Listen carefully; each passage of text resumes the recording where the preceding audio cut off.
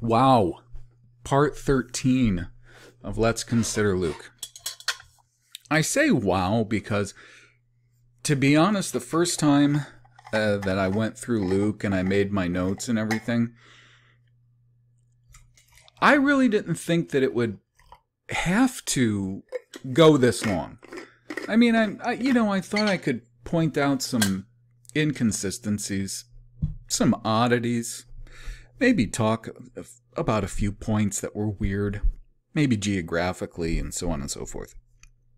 But what happened was every time I would go back over, the material just to review to do one of these, I would find so much more that was troubling. And it hasn't stopped as I've gone, and now I'm nearing the last few chapters. So we're close to the end, but we are getting to that point, like what most people call like the Passion. So the time frame of the Passover and the resurrection, and that's going to be loaded with some interesting material, and then of course I'm going to have to do a certain amount of comparison to the law and the prophets, and all that. So this, though, is a noteworthy event where I'm starting. It's going to be Luke 19. And, oh, by the way, looking at my desktop here, I'm really close to being done designing a new logo, which is not that much difference. It's a lot like the OBRY project, logo that I've used for a long time. It's similar, but I think it's a little nicer. And I decided to design a new one because, for one thing, I'm going to be making my presentations as visual and audio, so I thought a new logo would be good. It's taking a long time because I designed all of it in a vector program I use. I use Infinity Photo and Designer. Designer's the vector, so everything's compared to Adobe products. So I would have to say it's like compared to Illustrator, but it's vector design. I'm just having trouble right now because I feel like all of those different effects that you can put on a logo, whether it's the lettering or parts of a logo, I just feel like all of them are really old hat.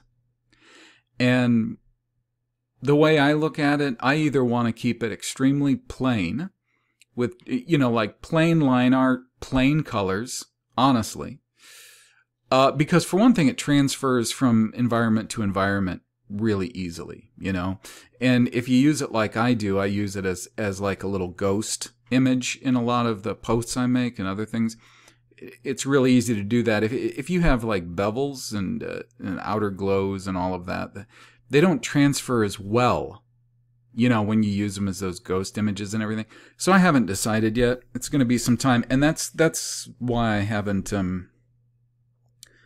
started up the Facebook group either. I just kind of want to do, get all of my ducks in a row, then do it. But yeah, so hopefully no more cracked concrete.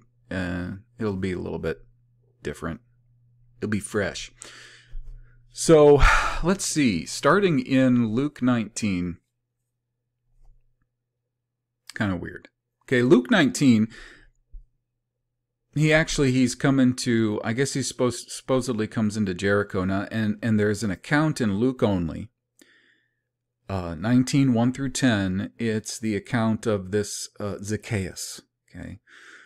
And he's called, this Zacchaeus situation doesn't appear in any of the other Gospels. And Zacchaeus is called the chief tax collector. And according to the narrative in Luke, it says that Jesus was coming into Jericho, and that this Zacchaeus wanted to see him, but he was short. And so he climbs up in a tree. Now in Luke has a number of terms that are only found in Luke. There's a lot of them too, actually. One of them is the tree that Luke says that he climbed. He actually uses a Greek word. If you look at just the phonetics of it, it's really simple to see what tree inherited that name. The tree is in Greek. It's Sycamorea.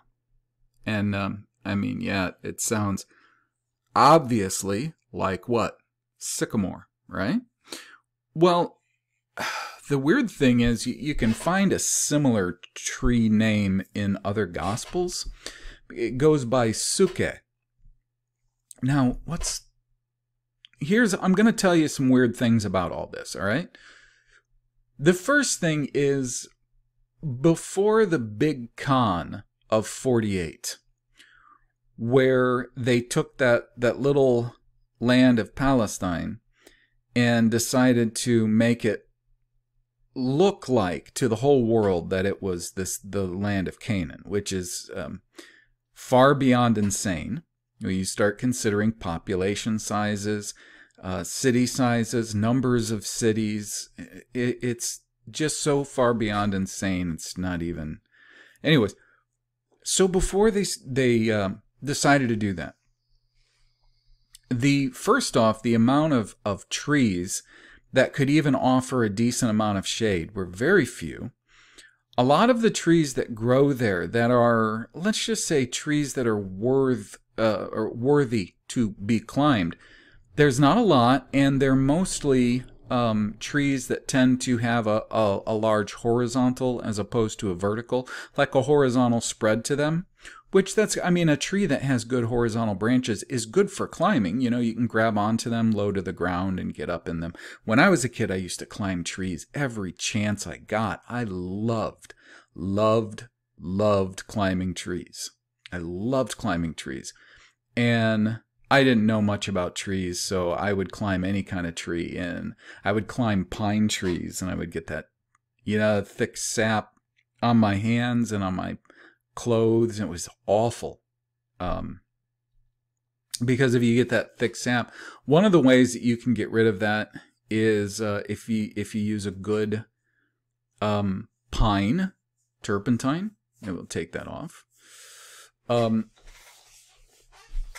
the thing is, why would Luke use that word, Sycamorea?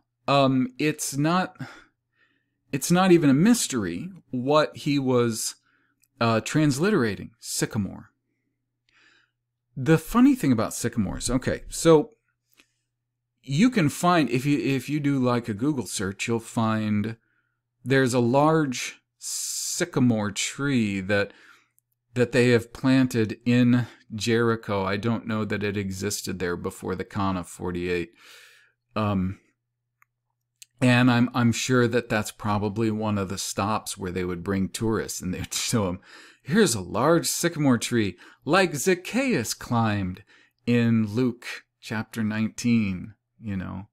It's a big deal. Go and see that big sycamore tree. But they're not all over the place.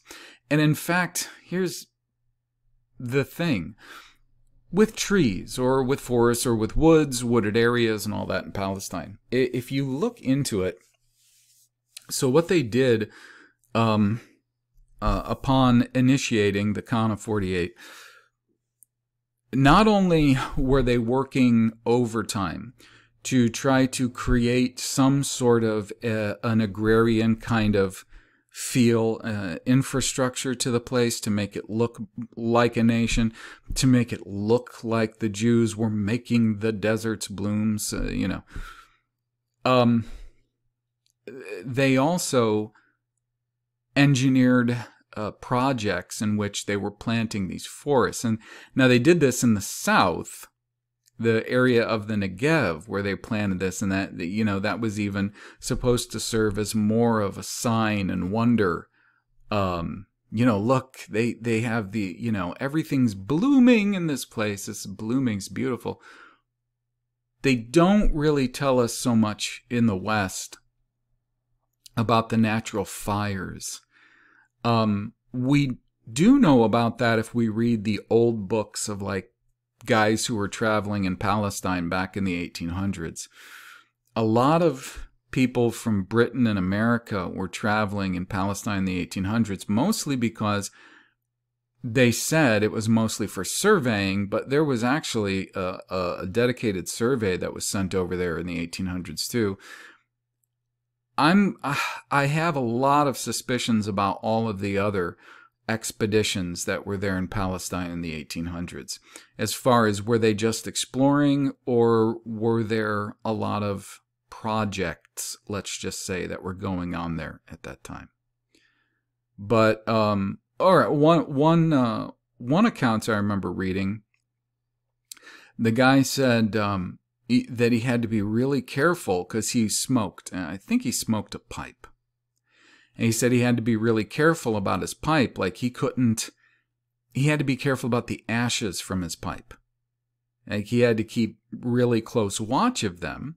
Because he said, like the Bedouins that he was with, it was a crime if you started a wildfire there. The place is so dry. Everything is so dry that if you were responsible for starting a wildfire there, they would kill you. They had every right, based on their laws, to kill you on the spot if they knew that you had started a fire, because they're so easy to start. They are. It's super dry. And so what happens is even these woods and trees and forests, if they want to call them that they plant, and they plant, a lot of them are pine. And I'm sure that there's a reason for that. Maybe it's because of how easy pine can be to plant. Maybe they thrive, without a ton of care. I'm not sure, but they planted a lot of like evergreens, right? And those trees get really, really, really dry too, which is crazy. And what'll happen is a wildfire will start from just about anything over there. I mean, if you think hot thoughts there, you could start a fire. And it'll burn like these huge plantations of trees that they've planted there to try to make the place look like they're making the desert bloom. They burn it all down. And, there are naturalists that advise them, don't try to replant these, you need to leave this alone. But they don't listen, because if they listened and they left it alone and they let Palestine kind of return to the natural state that it was created in, that it has existed in for, the longest time, well, then it wouldn't look to the world like they were making the deserts bloom. So, funny thing. All right, now, I am sorry, but I don't know a ton about classification of trees, Maybe an arborist would hear this and they could set me straight, but all right, so they'll tell you that the fig tree, they will tell you the fig tree is a type of sycamore. I've looked at the leaves.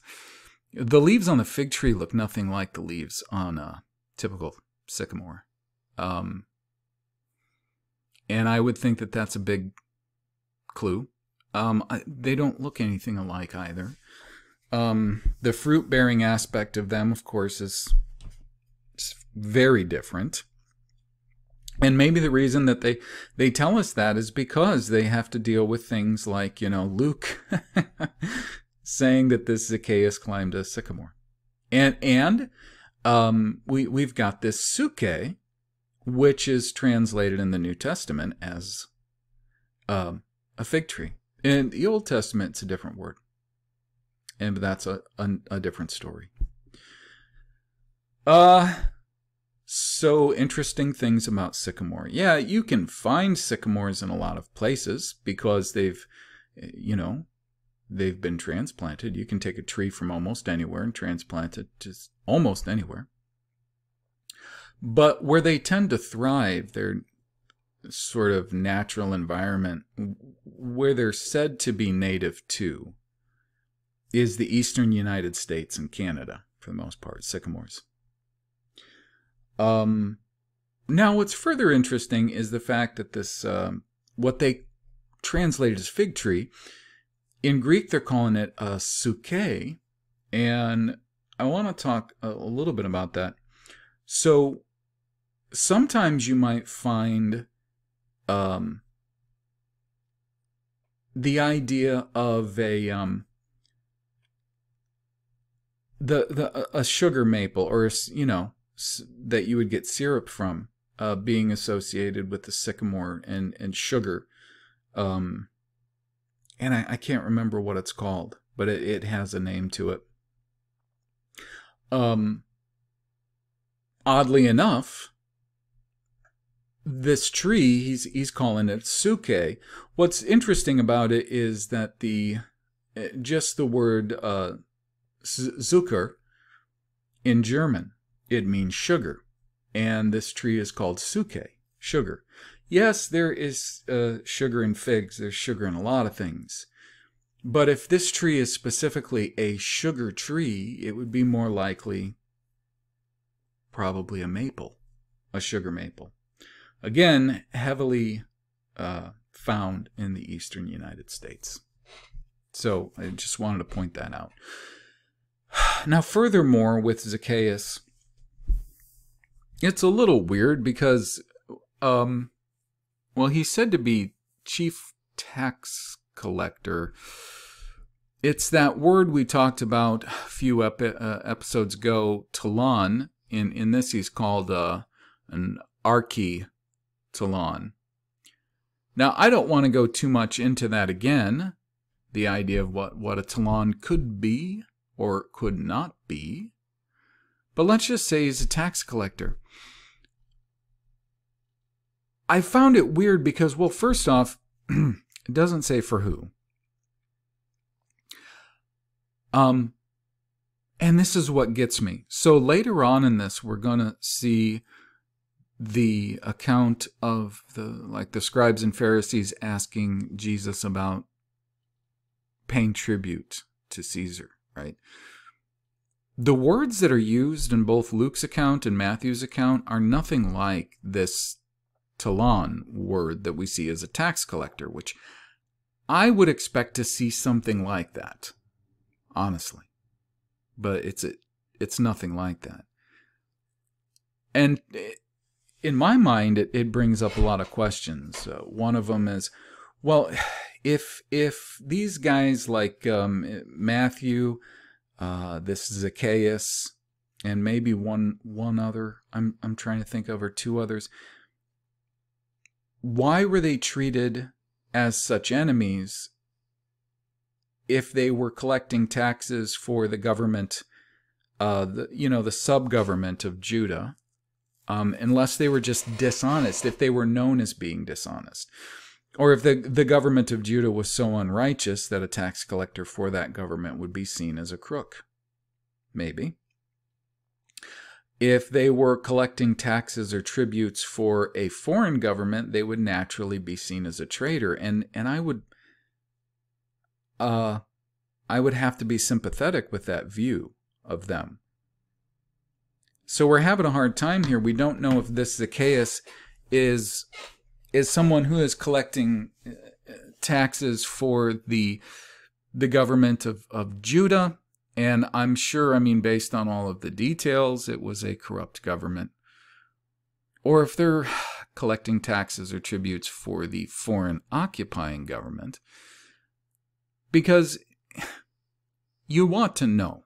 It has a lot to do with interactions with people and the implications of that. So we're not told. And, if it could be found out, it's going to take a lot more time to look into that and explain it. The weird thing is, so when Jesus comes into his house, what he does is the one statement the guy makes to him is like a justification of what he does. He tells him it's it's in Luke 19. He says to him, let's see. When they saw it, they murmured, oh, he's going to be a guest of a man that's a sinner. Okay. Well, he obviously wasn't in high esteem, was he? It says, Luke 19:8, Zacchaeus stood and said, behold, Lord, half of my goods I give to the poor, and if I've taken anything from any man by false accusation, I restore him fourfold.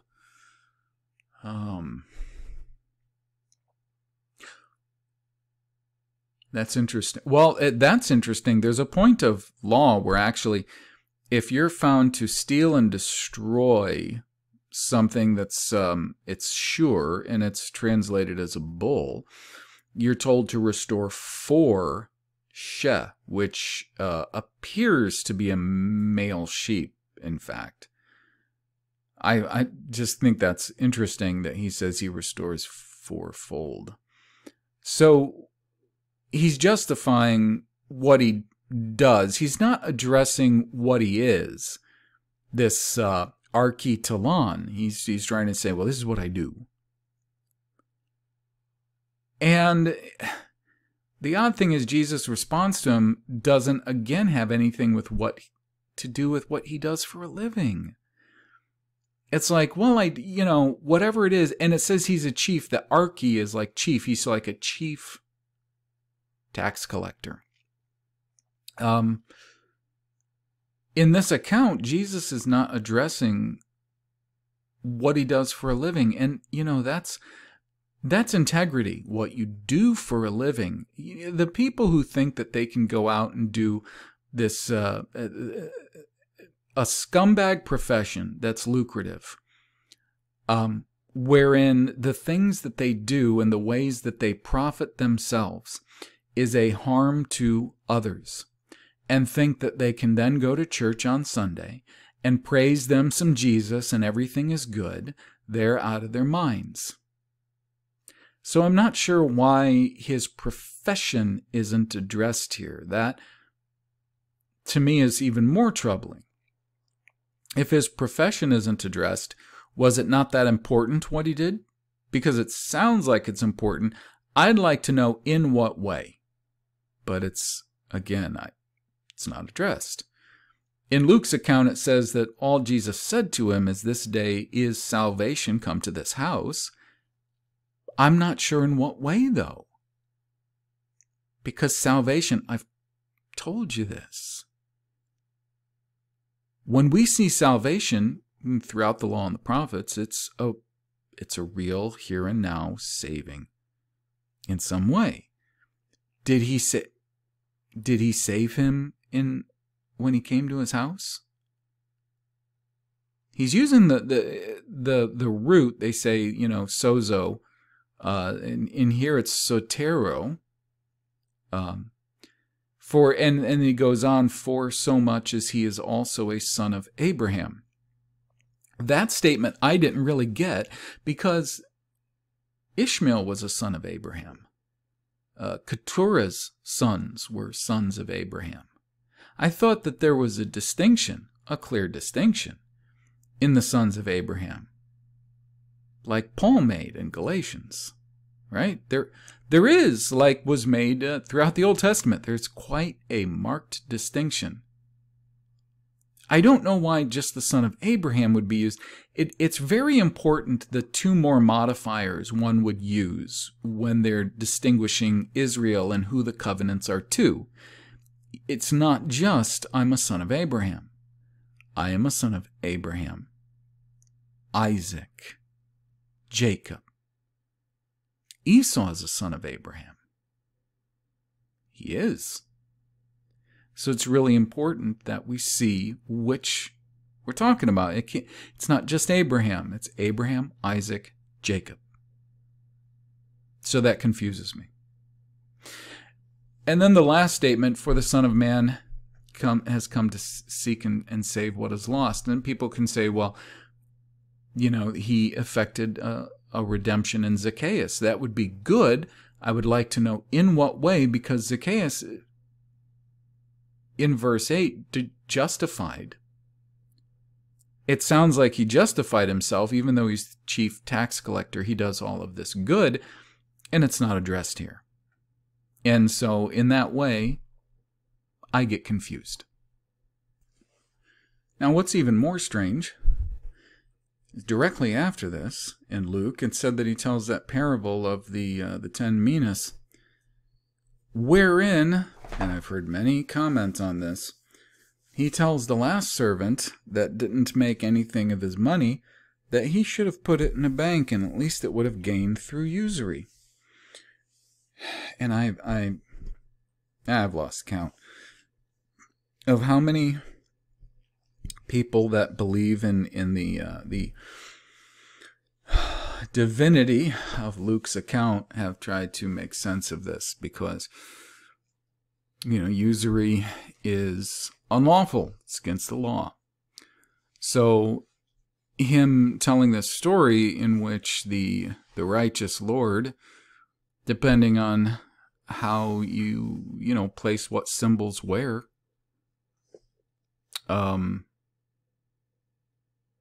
validates usury.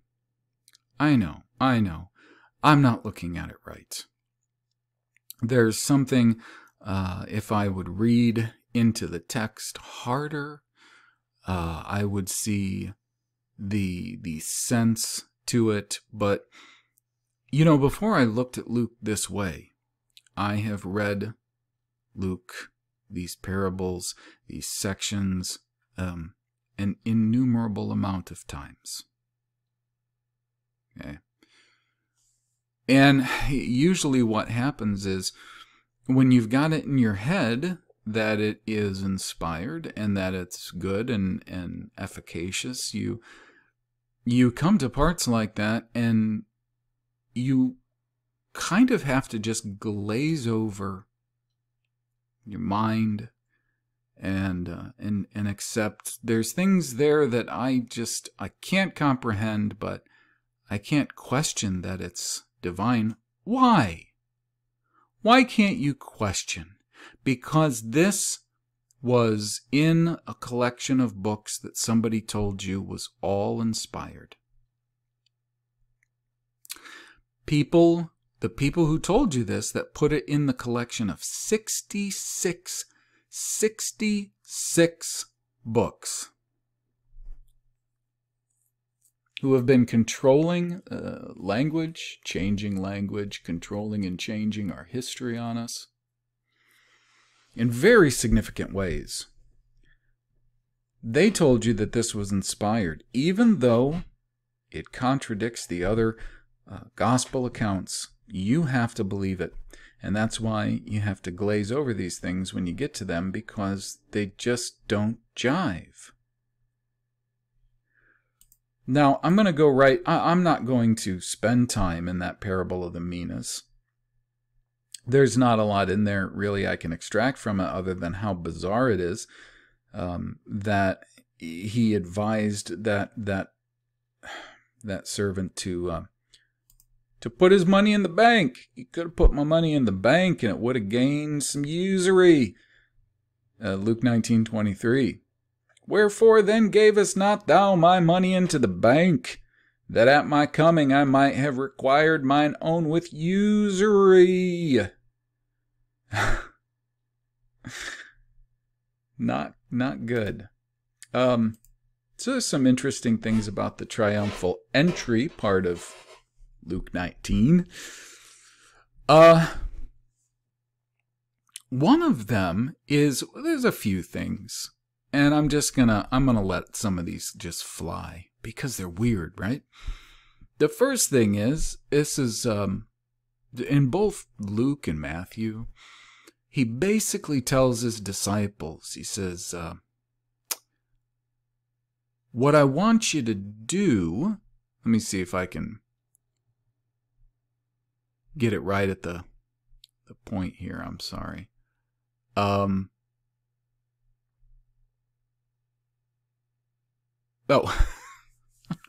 I'm not looking at the red letters. I'm looking at the black ones. Okay.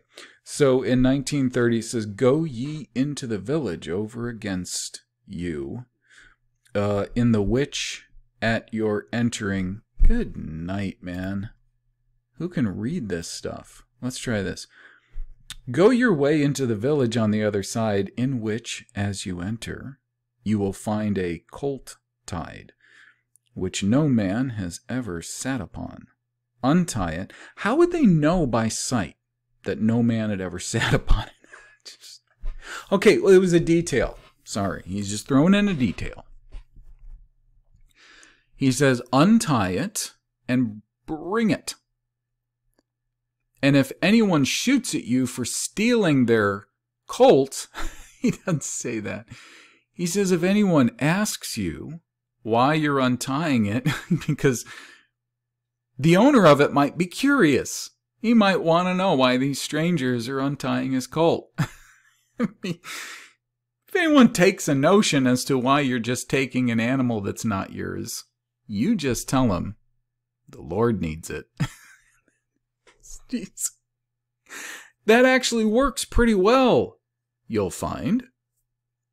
And I'm sorry, but I have to say it. You know, if you were a competent con man and you just went to some city full of churchies and went to take something of theirs, and they said, you know, why don't, that's mine. What are you doing taking it? Well, it's mine. If they're nice and they don't shoot at you for taking their, have you, any of you ever heard about like the punishment of horse thieves back when?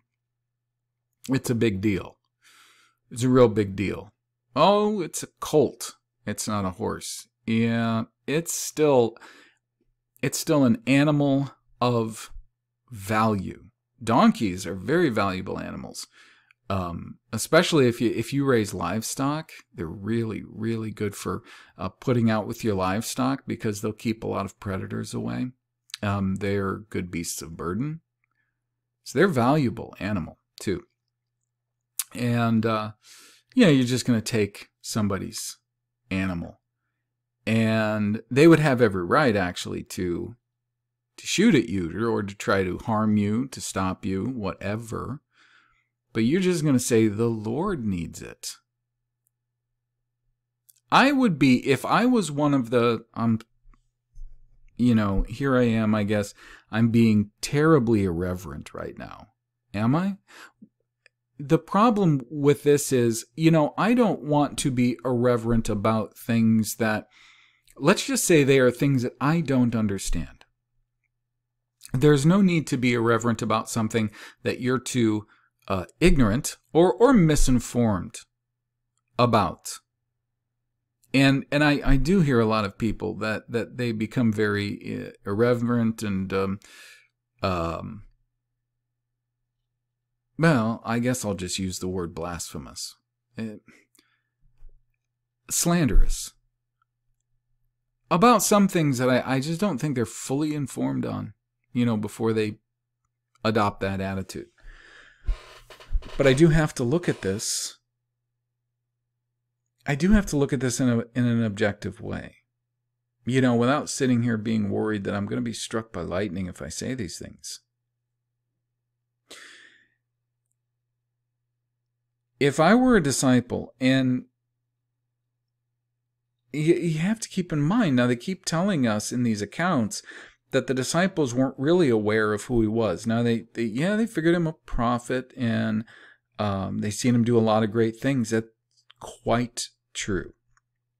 And if he sent them to do something, whether they understood it or not, I could honestly see them, okay, we'll go do that. We don't have to understand it. Okay. He is telling them to go and take something which isn't theirs. I might be a little hesitant. I might be a little questiony. Like, does it belong to somebody? I might ask that. Does it belong? Is it nobody's? Will I find it? Because he says you're going to find it tied. He didn't say you're going to find it wandering. If you find an animal tied somewhere, it belongs to somebody. He didn't tell him to go find the person it belongs to first. He says, go and untie it. Hey, if somebody catches you and asks you, what are you doing? You tell them the Lord needs it. That's right. That's what you tell them. no matter what it is, you tell him the Lord needs it. I'm a little uncomfortable with this because I'm not seeing enough details that are putting my mind to ease. Because we are looking at something that technically is theft. And theft is, of course, one of the 10 Commandments covers, thou shalt not steal. And another one covers, you shall not covet. I know that sounds very irreverent, but let's just be objective for a minute.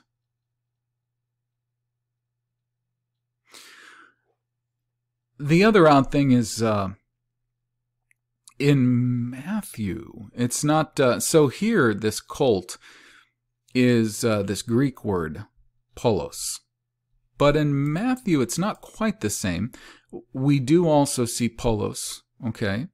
But in Matthew 21:2, he doesn't tell him you'll find a polos. He says you'll find an onos, which they translate as ass, and a polos, which is supposed to be the foal of an ass. Maybe it came foal, maybe is supposed to come from this pole, okay?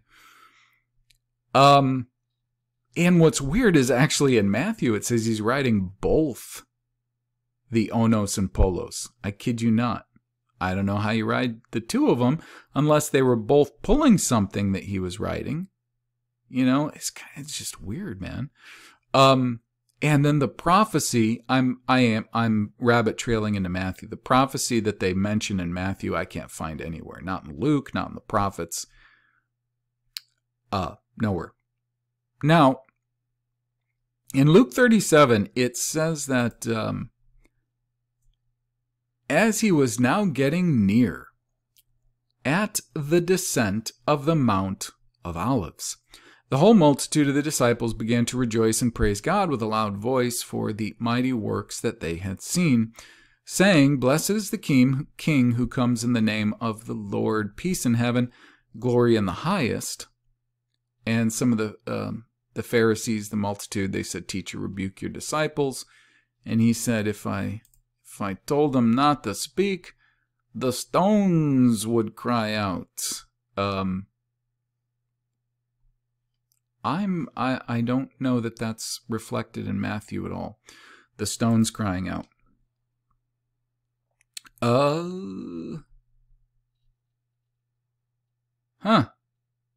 Nope. It's only in Luke. Stones crying out. Okay. So here's something kind of weird that I wrote down about this.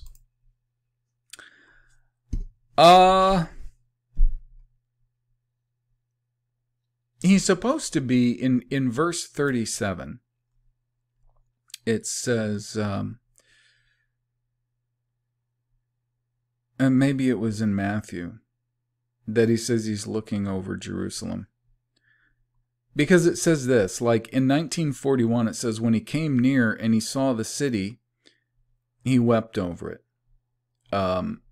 But here's the problem with this, just on a topological and geographical point of view.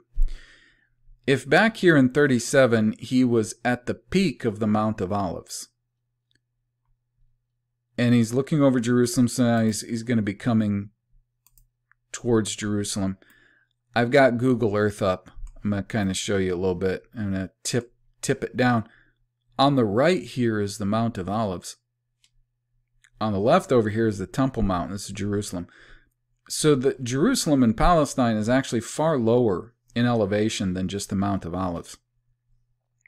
If I draw a measuring line and you stay to the face of the earth from the summit of, and it's not a mountain, it's a freaking hill. It's a little bump, it's a hill. Jerusalem's not on a mountain either in Palestine, okay? It's a little flat hill. These aren't mountains. These are not mountains. They are hilly, uneven ground. So if you draw a line and it sticks to the ground all the way to the Temple Mount, it's not even a half mile. That's not a straight line in the air, so it's even less than that. Okay? Very close. So there's a couple of problems One is in 37, it says that he is, as he came near to the ascent, so he'd have to be at the top, right? And then in 41, it says, and as he came near, he saw the city and wept over it. All right, well, the thing is, if you're leaving the summit and you're traveling near to the city, you're just getting lower and lower and lower and lower. You don't have much time to see it and weep over it. You got a little bit here. But by the time you're near the city, I guess we would have to say from this this little ditch here that they often try to convince us is, well, various. There's one river, it's Kidron. It's actually a Nahal. It's they just translate it as brook by Jerusalem. Anyways, as he would get near, the city would be pretty far above him. And if the old walls, like the Ottoman, the still old walls, were there, he would just be looking up at it. And this thing they call the Temple Mount is even further up in the air and all of that. So he would have to really do that from the peak of this mountain, not as he got near. Because all he has to do is go just a little bit here, man. This is like not even a half mile from here to here. Okay? So if he travels a minute, he's already not overlooking the city so much. That's one thing. The other thing is, guys, look, we're told all these stories in the Bible that, this force and that force and the other force besieged Jerusalem and all that. Well, look, the old city of Jerusalem is literally these, you can trace these old walls, okay? Very small. Remember, Mark Twain said a guy who walked fast could go outside the wall and get all the way around the city in a day. Or no, not a day. Not a day. I'm sorry. He said a guy who walked fast could get all the way around the city in like an hour or so. That's no joke. I know people who walk, just regularly walk, and they can walk like a good size radius in an hour. Okay, so it's not out of hand for him to say the old city, which were the old walls, that's what was standing before they built all of this crap from the 48 con forward. They built tons and tons and tons and tons and tons and tons of this crap. They have 4 major pipelines that they brought into this place from elsewhere because there's not enough water to sustain people. There's barely enough water to sustain the few inhabitants it had when Twain visited. And the other thing that you have to consider is all of these hills, the one they call Olives, this one here to the south, okay, this hill over here to the east, these are outside of the old city walls.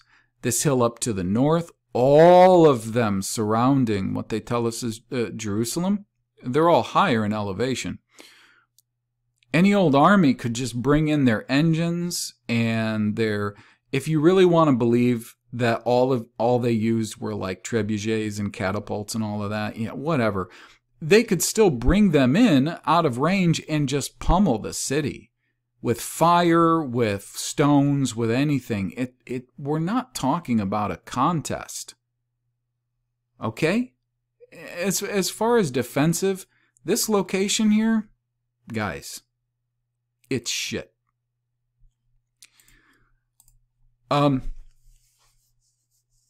there's that. And going further,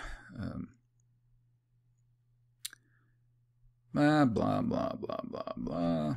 Yeah, right there at the end, like 1944, he makes a statement which is kind of almost, just a weird, bizarre blend of the Jerusalem statement, which he makes in Matthew and Mark, but later on when he's already in Jerusalem. Now, in Luke 20, by this time he's entered Jerusalem. The chain of events, they are really different than Matthew. Surprise, surprise. What's weird is after he cleanses the temple in Matthew, it says that he went back and he was staying at Bethany. And then he had come back to further teach in the temple, and that's where he has the run-in with the Pharisees about how is it you do all these things and by what authority? And he asks them the question about John the Baptist. Where was his baptism from? Their answer is actually different in Luke than Matthew. Surprise, surprise. But kind of a weird thing. So in Luke 20, there's the parable of the vineyard. And most people are pretty familiar with that. A lord, he plants a vineyard. He leases it out.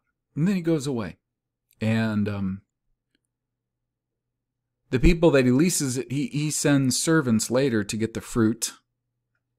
That was, I'm sure part of the agreement. And they wouldn't give it up. Now, it's a very good parable that illustrates, I think it illustrates a very good point. But something that's that has really underpinned this idea of what we would call replacement theology is the statement in which he says, when he sends his son, and they said, "Oh, look, it's his son. If we kill him, then we can take possession of this." Kind of two weird things. Well, one thing is that in both accounts, Jesus is said to have said basically the vineyard will be given to an ethnos. Ethnos, right? Ethnicity. This is a different people. An ethnos which will bear the fruit. So that's a big part of replacement theology because, if people believe that Judah and Israel were the Jews, and he's saying that it would be a different people that would bear this fruit and so on and so forth, then they get their replacement theology and they think, well, we all are Gentiles, but, we're grafted in and replacement and so on and so forth. That's where it would come from. It is kind of actually a little weird, too, because the answers to this, when he's telling this parable, they're so different from the Pharisees in the one and the other. Like when he says here in Luke 16, he will come and destroy these farmers and will give the vineyard to others. Wait a minute.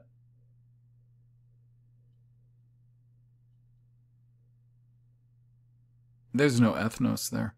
That's in Matthew. I have to jump back and forth so much between this and other Gospels. I'm just double checking it. I don't think there's any mention of the ethnos in Luke, is there? He will come and destroy these farmers, give the vineyard to others. Let's look at that. Let's look at that. Do we see ethnos?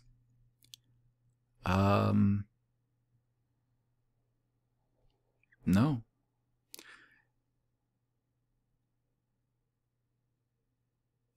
Else? Another?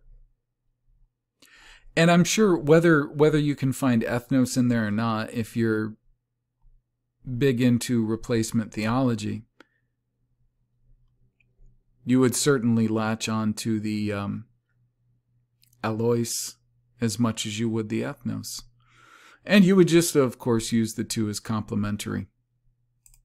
But like I said, there's a number of portions of Matthew that I'm not that comfortable with either. And I do address them from time to time. And I don't want anyone to think that, well, there are problems and there are areas in Matthew in which it doesn't follow the law and the prophets, the rest of the scriptures. So, of course, then the only answer to that can be that it's all bunk, whatever you want to, whatever label you want to put on it. that it's uninspired, that it has been mangled beyond recognition. I don't know. The thing about some of these issues that don't add up, and there are issues that don't add up, is that there can be multiple reasons for why they might not add up. This is one of the reasons that I spend so much of my time trying to figure out the Old Testament language, OBRY, and I do spend some time in the Greek, but not nearly as much, because I've seen enough evidence that tells me that what we call Koine Greek, a lot of it is based on OBRY, a lot of the terminology and everything. That's the language, and it's not consistent like OBRY is. To me, it looks just like a fiat language, like English or just about any other language spoken today. So it's more important to figure out the OBRY. But that's one reason why, is because the languages have been changed a lot. And one of the side effects to that is a lot of confusion and problems. Things aren't adding up. So you can't always entirely denounce things because you see problems. You can at least point out those problems and say, we have some serious issues here. And I, for one, if there are most people out there that are seeking to teach these things and they won't address these serious issues, that's what I take issue with. More than the fact that these problems exist in the text, and they do, and that's a serious concern. But to me, a more serious concern is that so many out there seek to teach and do not grapple with these most serious inconsistencies.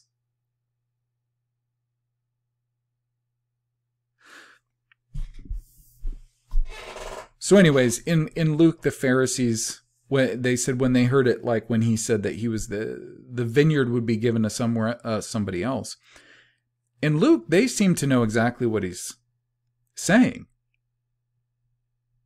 And they say to him, when the text says when they heard it, they said, God forbid. And that's where he does the chief cornerstone thing. Well, in Matthew, what happens is he says they caught him, they cast him out of the vineyard and slew him. And then when the Lord therefore of the vineyard comes, what will he do unto these husbandmen? And they say to him, he will miserably destroy those wicked men, and will let out his vineyard unto other husbandmen, which shall render him the fruits in their seasons. That's a remarkably different perspective and reply from the Pharisees in Matthew as opposed to Luke. And that's significant enough to pay attention to it. The only thing I'm going to bring up concerning Luke 20:19 through 26, the paying taxes to Caesar, is just the difference in terminology between Matthew and Mark, and then Luke and Paul. In Matthew, the tribute that's mentioned, because this passage does pretty close to parallel the passage that we'll see in Matthew 22. In Matthew, the tribute is the word kenzos, okay, and it's only found in Matthew and Mark. It does appear to be a sort of forced tax. In Luke 20:22, it's phoros. It's only found in the works of Luke and Paul. And it does seem to be some kind of a forced tax, but here's the problem.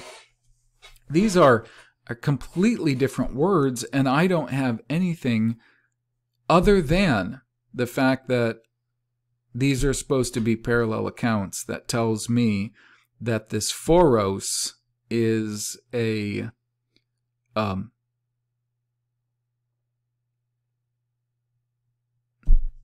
Good night, man. Is another term. We'll just say that. Is a synonym for this other word. It's an oddity.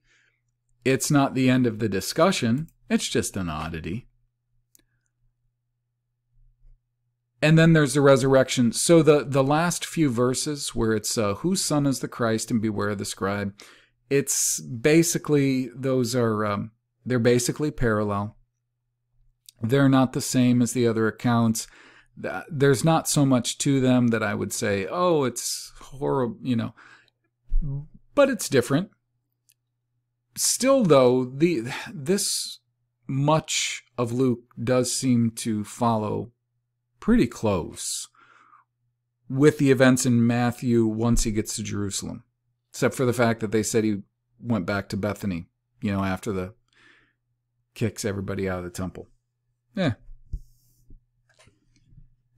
It does get worse after this, of course. Why couldn't it? Couldn't be neat and simple.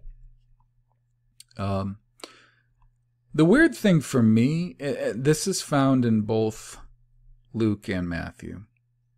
It is different. The accounts are different. And this is about the resurrection. Okay. In Luke, it says, in Luke 20:27, it says, Then they came to him certain Sadducees, which deny that there is any resurrection. And they asked him, they said, Master, Moses wrote unto us that if any man's brother die, having a wife, and he die without children, that brother should take his wife and raise up seed to his brother. That's that is a point of law. It appears many times in the law. The word is yibem, and it basically has to do, it's impregnate. Your brother had a wife, he dies without a male seed. You take his wife, you impregnate her, which, yeah, that involves having sex. You impregnate her, and you have as much sex with her as it takes to impregnate her until she has a male heir, not a female. If she has a daughter, you would keep having sex with her until eventually maybe she would have the male heir. And what happens is that male heir takes the name of your dead brother. So you're raising up seed in the name of your dead brother. In fact, Judah's second-born son did not do this. He was supposed to do this. This is one of the proofs that the law existed before Sinai. The oldest son of Judah married a girl named Tamar. And Yahweh despised his oldest son, and he killed him. So his next son, Onan, he was to take her and have sex with her until she bore a male son. And I am specifically saying that because we hear, we go to these church services and we hear all the time these very lofty sort of sermonizings and very polite language. And I think sometimes we miss what's going on here. This is really what's going on. I'm not saying it over and over again to celebrate it, but I am saying it over and over again because that's the reality of it. Now, Onan was supposed to take Tamar and have sex with her until she conceived and brought forth a male, which would take the name of his dead brother. This was the purpose. He didn't do that. And matter of fact, what it says very clearly in the text is that he did have sex with her. She's probably good looking. I mean, that's the only way that she could have disguised herself as a harlot and got Judah to have sex with her. She was probably pretty good looking, and he thought, okay, well, yeah, I'll take her and I'll get my own gratification out of it, but I'm not going to do as the law states and give her an heir. to raise up for my brother, it says that he wasted his seed in the ground. So he was pulling out. He was not inseminating her. And by doing that, it says that he made Yahweh angry and he killed him too. This is a point of the law. This is a repetitive point of the law, that this is exactly what was to happen if a man died. Now I'll continue, because it's kind of a big deal, and it relates directly to something I've been looking at now for a little while. So they keep going. They keep saying, so the second took her to wife. He died without giving her an heir, and the third took her, and also seven brothers. Yeah. All right, the first thing is that's crazy, because now this woman has had sex with every single man in that family. So therefore in the resurrection, they say, therefore in the resurrection, whose wife is she? Ha ha. Ha ha. They got him with a good question. Now, I don't know if that's really a good question, but I get where they're coming from. Now, these Sadducees, and I'm not sure if this comes from the OBRY word tzedak, which actually, it's translated as righteous tzedak. I'm not sure if that's where it comes from. I think that's the official story, that's where Sadducee comes from.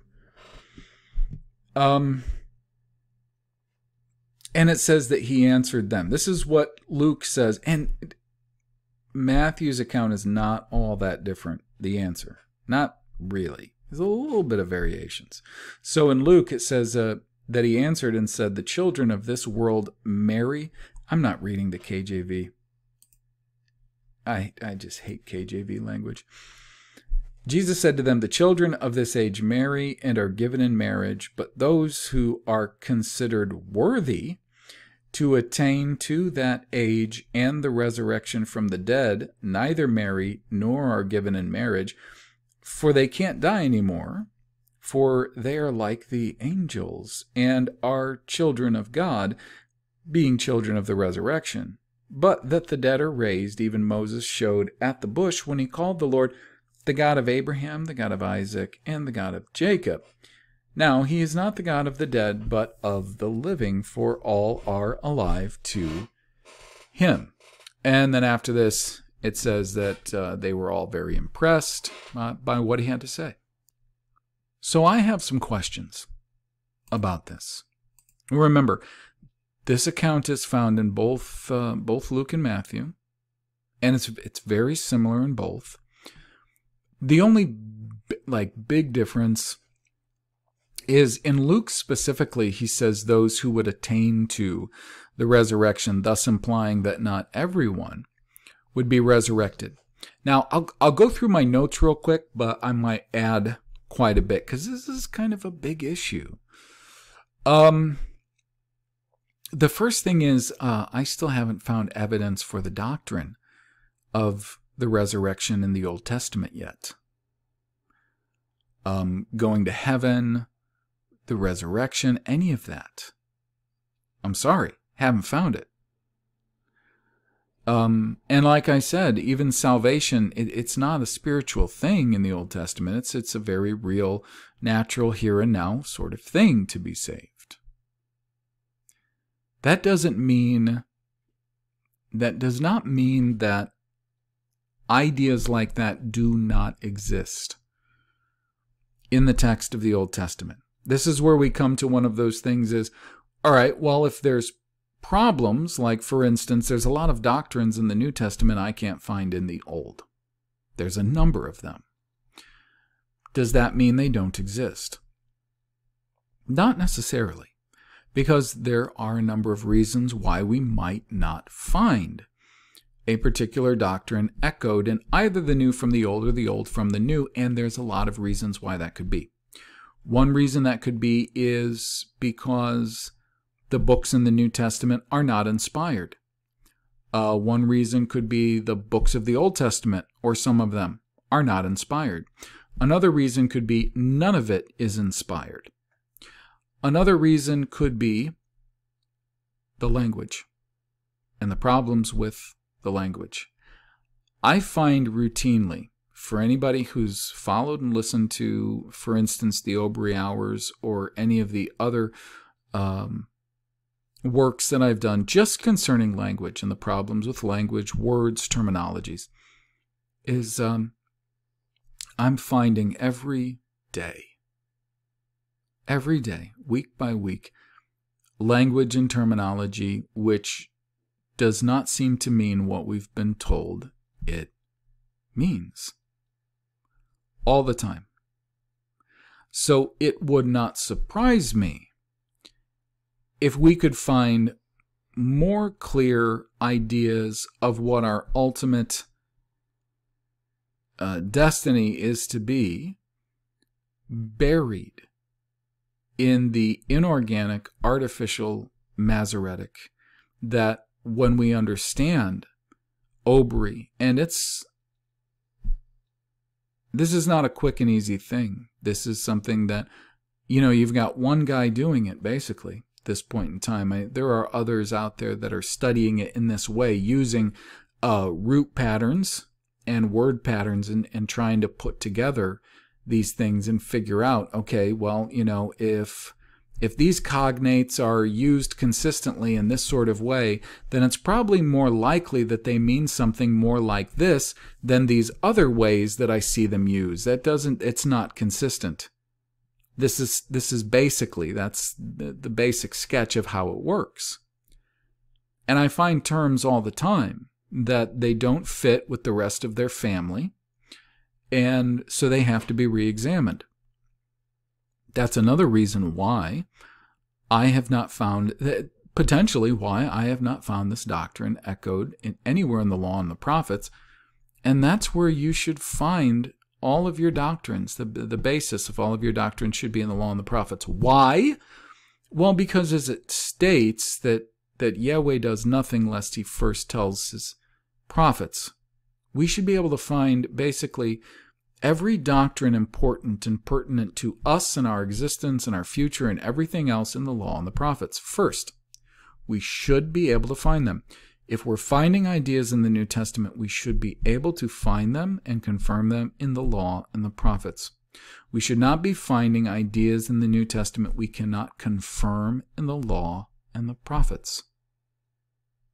That's monumentally important. Okay? I haven't found this idea yet, it's utterly bizarre. I haven't found this idea yet, and then they say now they say it's a sect, but I'll tell you something, the more and the more and the more I look into what we think were old sects of religion, the more I find that they were actually just sub-races of people. I'm not kidding. If we look into, like, for instance, Bernier says in the late revolution of the Mughal Empire, he says that there were two main sects of Mohammedans. Now, does he say Sunni and Shia? No, he does not. He says Turks and Persians. Races. I found other books that, when describing the Nestorians, because we've been told that the Nestorians were a religious sect, like Catholic religious sect, I found other books which clearly say that the Nestorians were a race of people. So were the Sadducees a religious sect? Because religious sects they were unheard of in the Old Testament. There was not, well, they believed this and they believed that. That sort of sectarian garbage arises when you confuse the language, for one thing. If they arise with the language not being confused, then they're just clearly idolaters, heretics, lawless people. Because if the language is clear, there's no question about why one group of people believe something different than another group. Those beliefs that people have, denominations that we have today, they're based on an interpretation of the language. If you have a language that there's no question about what the things mean, that are written and required, then you don't even have the room for there to be different sects, different denominations. So why we're supposed to believe that there are, that's a problem. If there were, then we have to ask why there were. Because there doesn't appear to be a confusion about language by this point in time, to be honest with you, because it would appear that most of the readers of these things would have still known OBRY.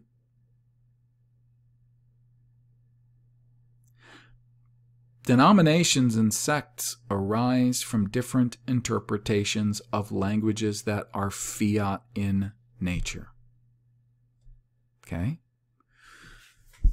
So the fact that they're telling us that there was this sect or denomination who didn't believe that there was a resurrection is interesting. Why?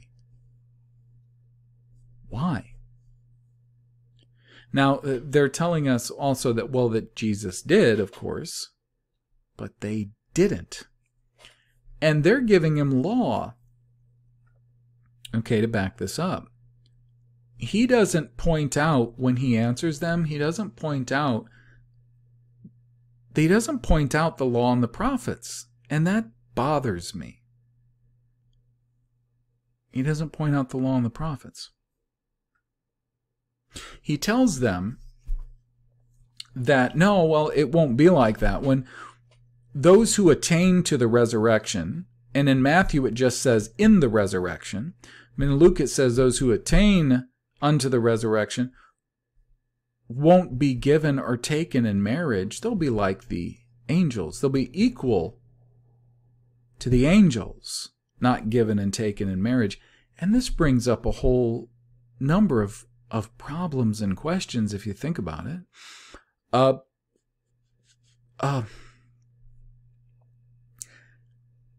Would there be, the first question is this, would or would there not be gender assignment in the resurrection? If you die as a man, are you not resurrected as a man? Our gender is so integral in who we are.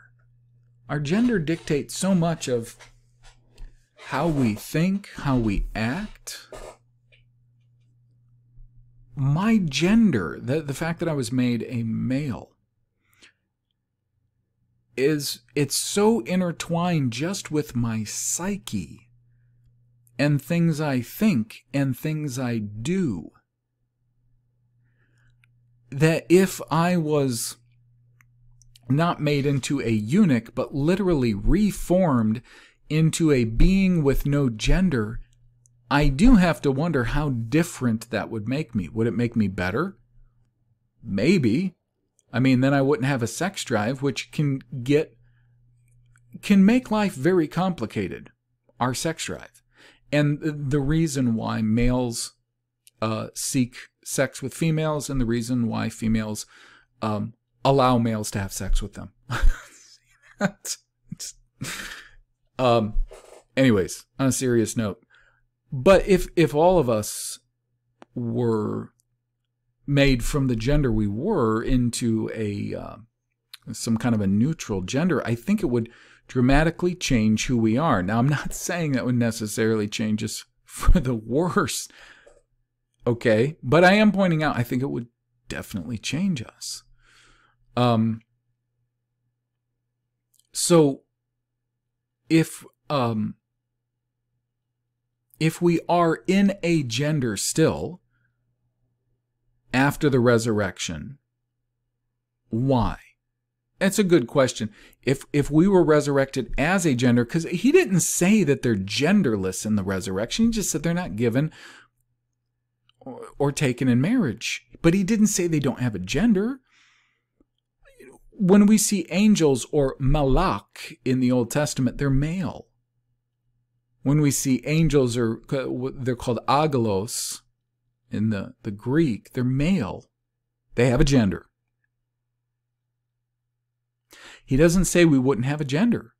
He just says they're not given or taken in marriage. So if we do have a gender still in the resurrection. Why? For what reason? Why would we have a gender if we weren't reproducing? Now, we could go back to what I said about our gender making up much of who we are. But still, the reason it does is because we're male or we're female. And part of being male or being female is our reproduction, or the role we serve in that reproduction. You see what I'm saying? And I guess if I have questions both ways. If the resurrection happened and we were resurrected, or whoever was resurrected, maybe I wouldn't attain to it. All right, let's just say whoever was resurrected. If they were resurrected in gender, why? If they were not resurrected in gender, why? Because if he just compared them to the angels are shown in the Bible, both Old Testament and New Testament, as having gender. Now, he said that they would be equal with the angels who are not given in marriage. So then, is he saying they don't reproduce? We don't have, other than speculation, we don't have instances of angels reproducing. I don't know of a reason to have gender without reproduction. And I also don't know why, if both the male and the female gender are good and vital, like two halves in this sort of equation of man, why we don't see female angels. If they do have gender, why angels don't reproduce, or we just don't see any material on them reproducing. Do you understand what I'm saying? And the thing is, with language, what is oftentimes translated as angel in the Old Testament is just this word malach. A malach could be anything. It doesn't have to be an angel. Okay, in the fourth commandment, when it says who you should not make work on the Sabbath, one of it is your malakeh, your angel. You can't make your angels work on the Sabbath. Make sure. Don't make your angels work. Do you see the problems here? The terminology. Our lack of understanding of so many issues comes down to we don't understand the language. It frustrates me to see people teaching doctrine. They don't understand the language. They're using concordances, they're using lexicons, they're using dictionaries, they're using different translations. They don't understand the language. So it's all speculation. The blind leading the blind. That's a fact.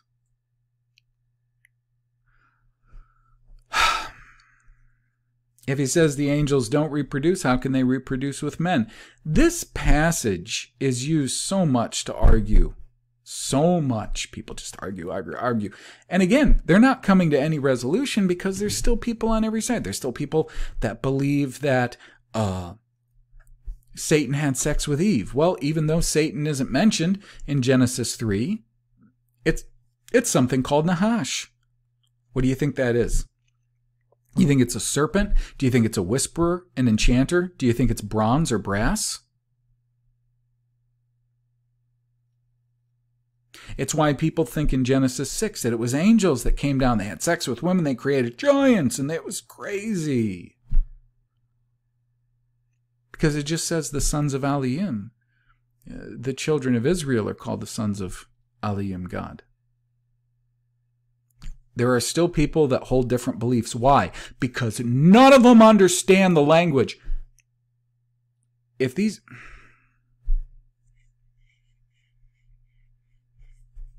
scholars on both sides, they really understood the language, they wouldn't be arguing like they are.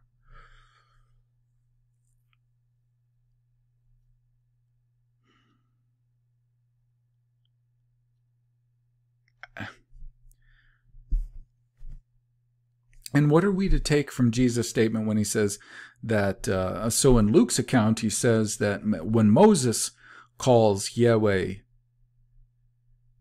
the Elohim, the God of Abraham, Isaac, and Jacob, that he's not the God of the dead, but of the living. Well, in Matthew's account, he just says he's the God of, and he's not the God of the dead, but of the living. Are we to take from that Abraham, Isaac, and Jacob, when they died, that their soul or spirit stayed alive?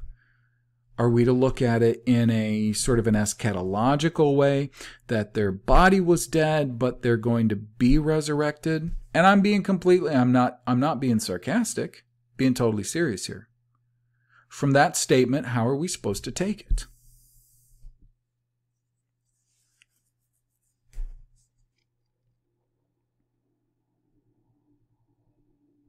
There's a lot to be digested from that. These doctrines drive me nuts. They drive me nuts. And people, especially the ones who just want people to believe what they believe, so that maybe they don't feel so lonely. You know, they'll take a lot of fishy, dubious minority sort of passages, and they will use them and they will twist them so that they reflect their own beliefs. It's pretty sad. It's pretty sad. It's pretty sick. There are people out there that they sincerely believe that what they believe is what's right and what's best for the people around them. I understand that. The problem is, don't come along and teach these things like they're settled. I am sorry they're not settled. I wish they were settled. But stop teaching them like they are settled, because they're not.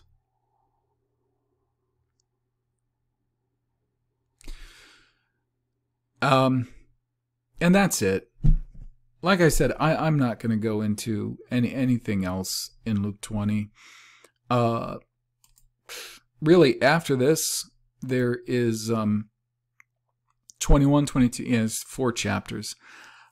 Part of that has to deal with the comparison between what we call the Olivet Discourse in Matthew 24 and 25, and what we see essentially as something similar to that here in Luke. And we've seen something similar to that before. It was really chopped up.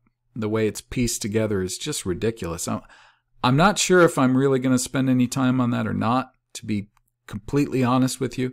I would really like to get into the specifics of the last night, the trial, death, resurrection, and be done with this. So, hopefully we're looking at just a couple of more episodes of this and we'll be able to wrap it. I wish there wasn't so much that has to be questioned. I wish there wasn't so much. I really do. The last thing I want to be is the guy who has to, first off, see these things. You know, they say there's ignorance. Oh, I'm sorry. There's bliss in ignorance. And it's absolutely true. You know, if Marx calls religion the opiate of the masses, he's not lying.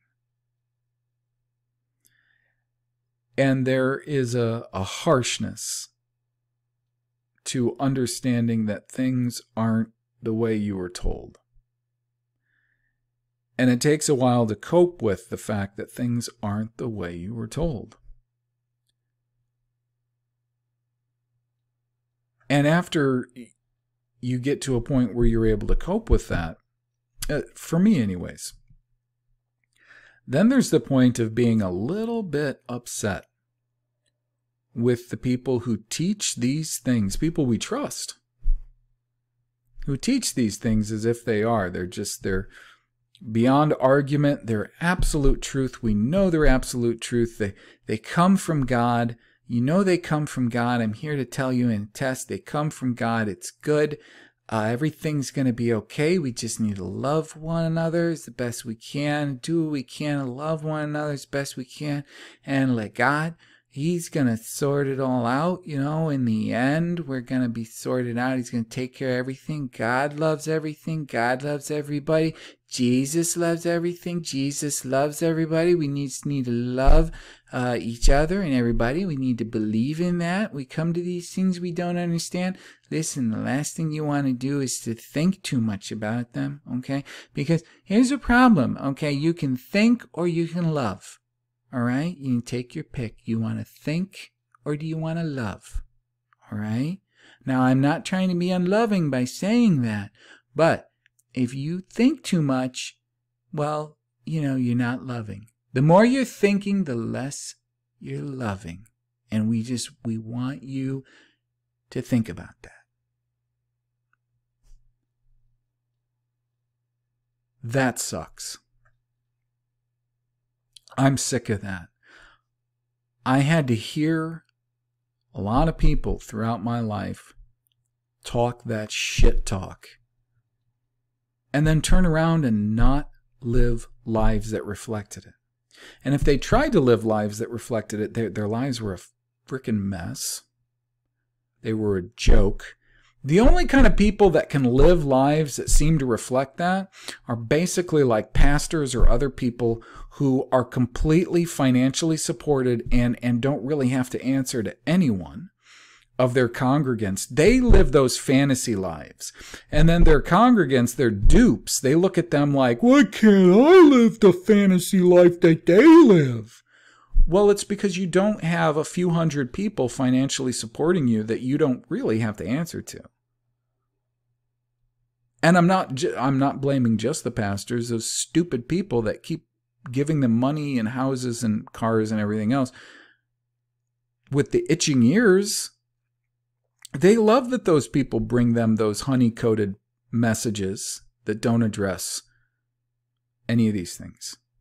So they got it coming. I'm not somehow saying, oh, those poor people in the pews, man, they're really just being beat up by these people. It's taking advantage of them. When's somebody going to come along and stick up for the little guy out in the pew? Well, you know what? They get what they got coming. Those people are going to shut off their brain. This isn't just with their church. This is everything. This is with government. This is with raising their kids. It's every single thing in their life. They want to shut off their responsibility to do any of those things. They want to say, well, I'll go to work and I'll support my family, and that's what a good man has to do. Go to work and support his family, and if I need to, I'll sign up. I'll go in the army, and I'll kill whoever they say I got to kill, because that's what a good man does. And I got to leave all these other things up to somebody else, because that's their job. My job is to fork over whatever they say to fork over, to shut off my brain and let them do it. If that's you, then you deserve somebody coming along and taking your money, taking whatever from you. Doesn't matter what they take from you. You deserve it. You deserve it. All those people out there in the pews that are giving their money to these people and watching them live their fantasy fairy tale lives, wondering, why can't I have a life that's that spiritual? You deserve it. You deserve to be all bound up in frustration and confusion. I'm not sticking up for anyone. I am sticking up for the truth. I'd like to know what the truth is. That's why I do what I do. I want to know what the truth is. Now with that, I'm out of here. So I'll see you next time.